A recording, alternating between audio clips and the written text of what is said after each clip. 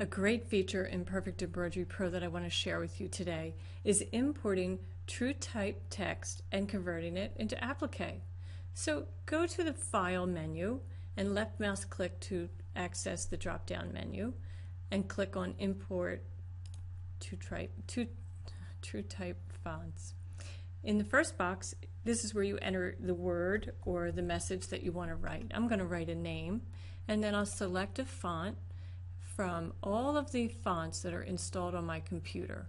And you can scroll through everything that you have on your computer until you find one that you like. For this instance, I'm going to use Bookman Old Style and click OK. And OK again. And there's my name.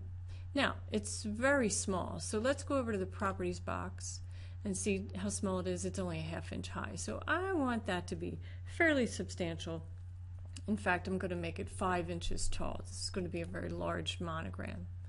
I'll double click on the magnifying glass to size to fit, and with it all selected, I just right mouse click, go to Convert to, and select Applique from that drop down menu. It takes a moment to make the stitches, but wow, look at that. It's so fast.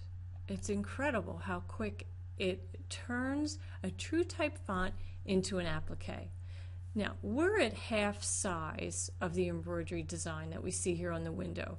So if this were full size, I would maybe be a little concerned about how narrow the applique fabric is here.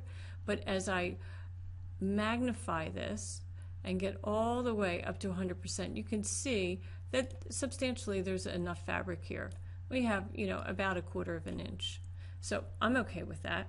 Isn't this a fast and fun way to create a custom applique with all the true type fonts that are on your computer?